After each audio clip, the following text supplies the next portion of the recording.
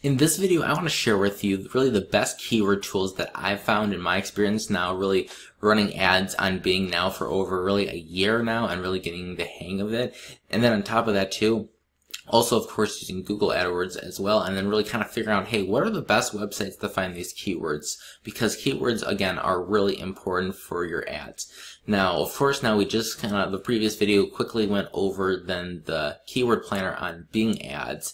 And of course, that's going to be probably one of the most valuable tools for you to use, of course. However, there are a couple more that I want to show you as well within this lesson here. So first, just to quickly then just review over the keyword planner. I want to go a little bit more in depth with it now, which is, of course, here on top, when you, it's a good place when you have an idea of exactly what kind of copy or what kind of keywords you're trying to rank for. This is going to be a good place to obviously search them, get suggestions, and then Bing will naturally then give you some ideas that are going to be very similar to what you typed in, and you'll also be able to suggested bids. So this would be the cost per click of what you should expect to pay per click. Now, is it exactly it? Sometimes it's not, sometimes it's more, sometimes it's less. It does fluctuate over time.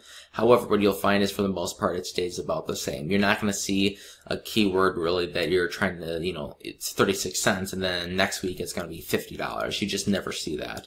So keep that in mind as far as like they might be a little bit up, it might be a little bit down as far as the actual cost per click, but it'll be literally pennies difference. So it'll be about the same. Another thing too that I want to show you too is that you gotta keep in mind the actual things that are involved here with the keyword planner, such as like search volume trends. So sometimes for certain keywords, they're going to be better in other months than others. So for an example here for March, as you can see here, there was a lot of people searching for this exact keyword right here. However, as you can see, it kind of goes down over time. So does that mean that it's a bad one? No, it doesn't necessarily mean that. It just simply means that you shouldn't expect as many results coming, say, September through maybe February, for an example, or maybe January. Well, actually, yeah, February. So that's just something to expect. But if you want to see higher results, then March and April and May are going to be your pretty prime times for the specific keyword of like cheap microphones.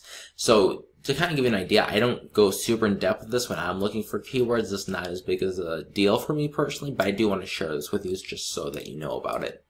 Something too that's going to be incredibly important actually, and I've actually had to learn this on the really kind of the hard side, I guess you could say, which is make sure really whatever kind of audience you're trying to attract, make sure that you're doing it within the right demographics, and then also sometimes even like the geographics as well. So if you say are a business then within the United States, you want to definitely make sure that you're targeting here by the United States. Here, I'll click this so you kind of get an idea exactly what I'm talking about. But really what you want to be able to do is then be able to then, target people that are in fact, in the United States, as it says here. And if you wanted maybe even a more specific location or maybe even a different location, you could just type that in here and it'll come up with those answers. In addition to that as well, if you, for whatever reason, didn't want the United States in here, you could remove it here. However, you just got to make sure that you're attracting the right audience, because you don't want people, if you're, say, a business in the United States and you only ship products within the United States, well, then you don't want to be having ads showing up in different countries. So you got to keep that in mind as well.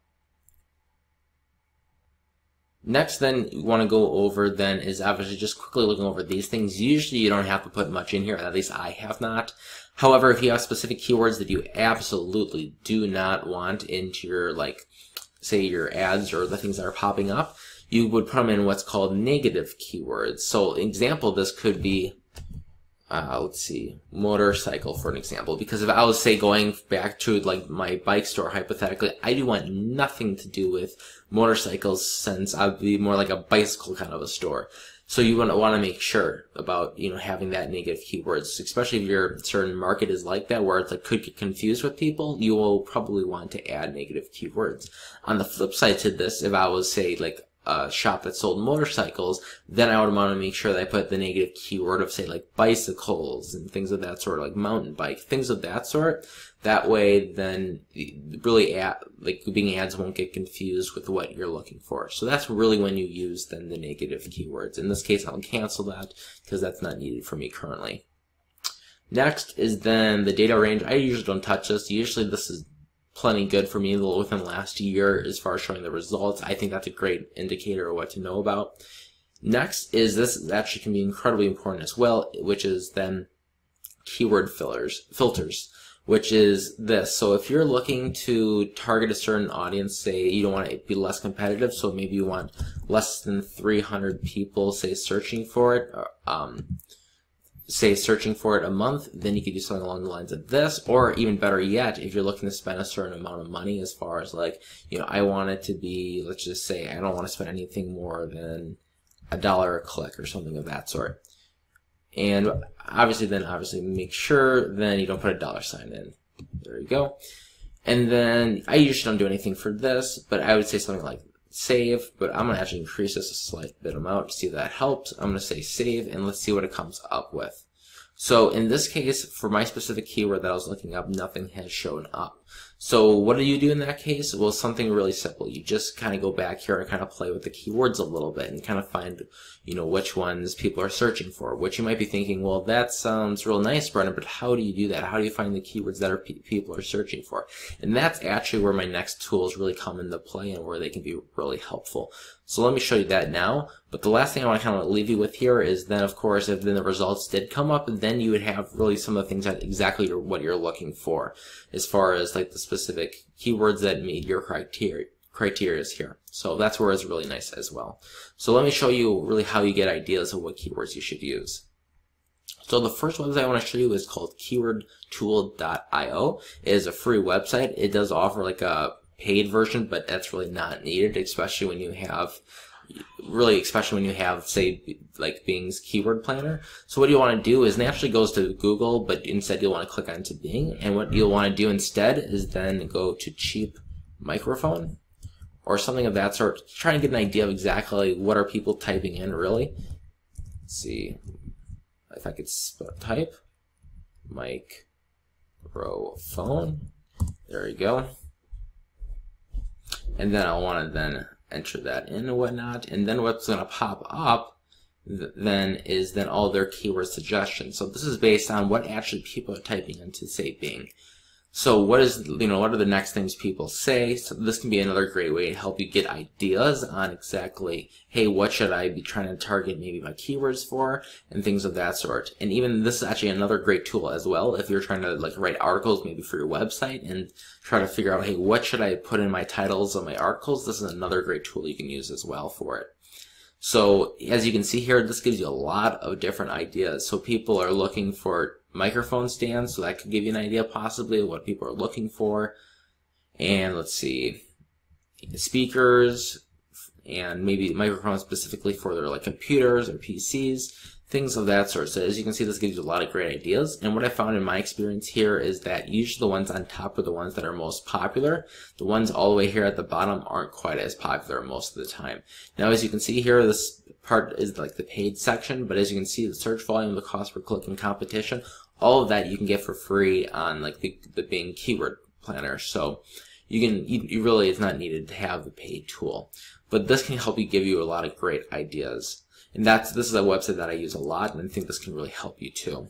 And then the last one that I want to show you here, it's a little bit weird in the design, but it's called answerthepublic.com. And what you're able to do is say, type in, I'm going to just say microphone here. Can't type today. Microphone. Get questions, and this is going to be coming up with like keywords that people are looking for, questions that people are answering about the topic. You can get more specific than this. This is pretty broad, I'll admit. But what this is going to do is going to do kind of all the background work for you. And what you'll be able to do, as you can see here, this is a lot of different information right here. Now, don't get overwhelmed. This is actually really great because what you're able to do is you can also sort by the data of it. And what this is going to do is make it real nice and easy for you as far as here's some questions that people are looking for, and this is going to help you get you ideas of what keywords maybe you should add into your ads really.